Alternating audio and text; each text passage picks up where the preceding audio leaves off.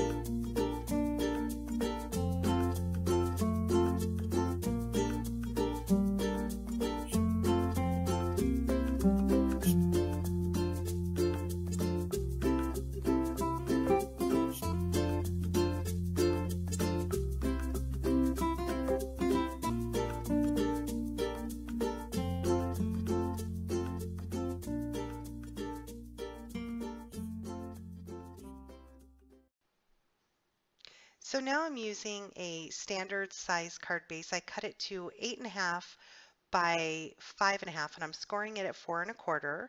So this will give me a side folding card, an A2 size card, which is 4.25 by 5.5. And I'm using the Label 17 dies by Spellbinders. And I love this new die, or new to me die. It's a bracket die. And I'm going to cut a window on the front of my card. So I'm choosing the second from the largest, centering it on the front of my card as best I can, and then I'm using a little bit of Scotch tape to hold it in place when I run it through my Sizzix Big Shot.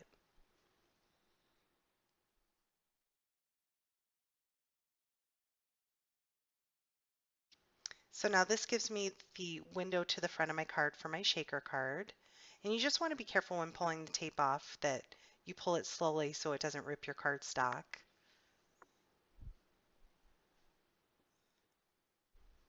Now I'm going to fussy cut out the image. And you want to try to turn the paper as much as possible and not your scissors. This will give you a smoother image when you're cutting it out.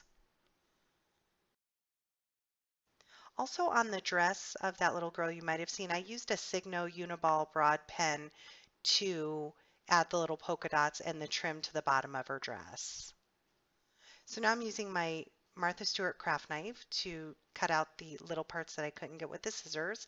And I'm running my black soot distress marker around the entire image, which will give me a more finished look. I did end up getting a little marker on her dress, so I just covered it back up with the barn door color again, and it hid it perfectly. This is some transparency paper just from my local office store, and I'm not measuring it out. I'm just cutting it and seeing what fits to cover that window on the front of my card. And here's a piece of scrap paper that I had in my stash. I thought this was a perfect color to go with that image. It's a chevron yellow color, as you can see here. And again, I'm not measuring it. I'm just kind of cutting it and checking to see how much I needed to cut off. Now to adhere my transparency down, I want to use some strong tape. So I'm using some Angel Craft 1/4 inch tape. And it does show through a little bit on the bracket side. So all I simply do is roll back the tape. Once I remove the backing, I'm able to roll back the tape. And then this way it hides it perfectly behind my cardstock. Here are 3 balloons that I cut from the Cameo. I'll have that design number listed on the blog as well. So I'm just kind of laying those out, deciding where I want them. And now I want to stamp a happy birthday sentiment from the same stamp set. So being that I'm stamping on the transparency, I'm going to use some Stays On Black ink. And to me, the stamped image looked a little crooked. So what I decided to do is take a little bit of rubbing alcohol with a paper towel or a Kleenex, I believe, and rub that off, and it came right off. And now this gives me the opportunity to re-stamp it.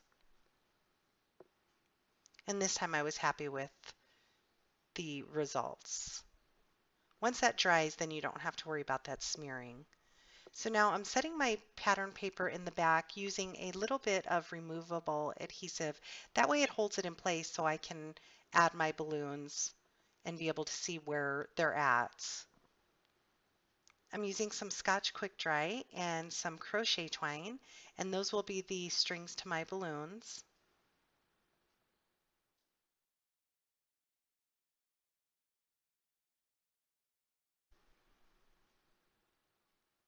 Now you can make a shaker card as dimensional as you want with foam tape. This I'll be sending through the mail, so I wanted to keep it less dimensional. That's why I'm choosing not to use foam tape,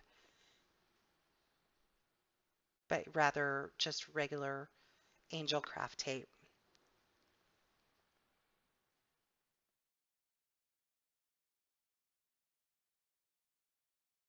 So I'm cutting off the strings, and I will add some glue at the bottom to hold the strings in place. I'm just setting that there so the glue doesn't get on my transparency paper while that gives it a minute to dry. So now I'm going to add my tape around the entire border of my paper.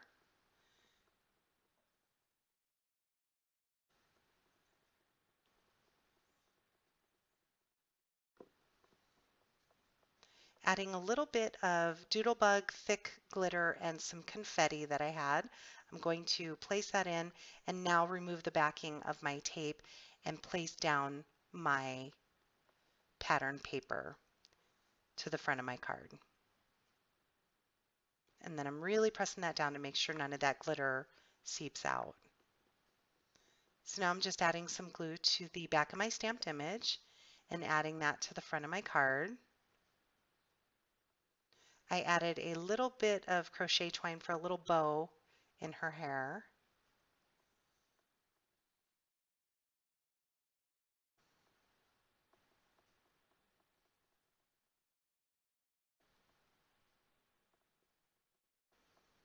I decided I wanted a piece for the inside of my card that matches.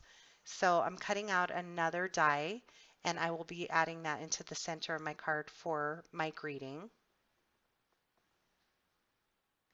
And now looking at my card, I thought it needed a little bit more color. So I pulled out a piece of pattern paper that matches perfectly with that chevron. And I'm using the largest and the second largest die in, in that set. And I'm taping them together and running that through my Sizzix.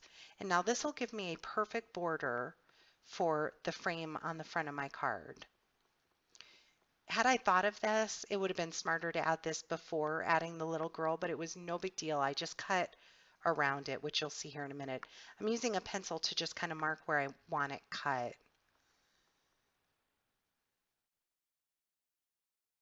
I'm cutting it around the present and her legs, and now I'm adding some wet glue. This way it gives me a chance to kind of move it around once I place it down. And I'm actually cutting it a little bit longer so those pieces will tuck under the present on both the top and the bottom. I just peeled it back and tucked it under, which was very simple to do.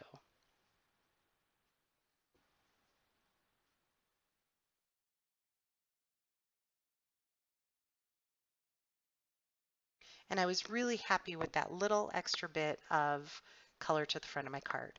So that's all there was to it. Please check out Cut at Home's blog. All the information will be listed along with the products that I've used. And thanks so much for watching.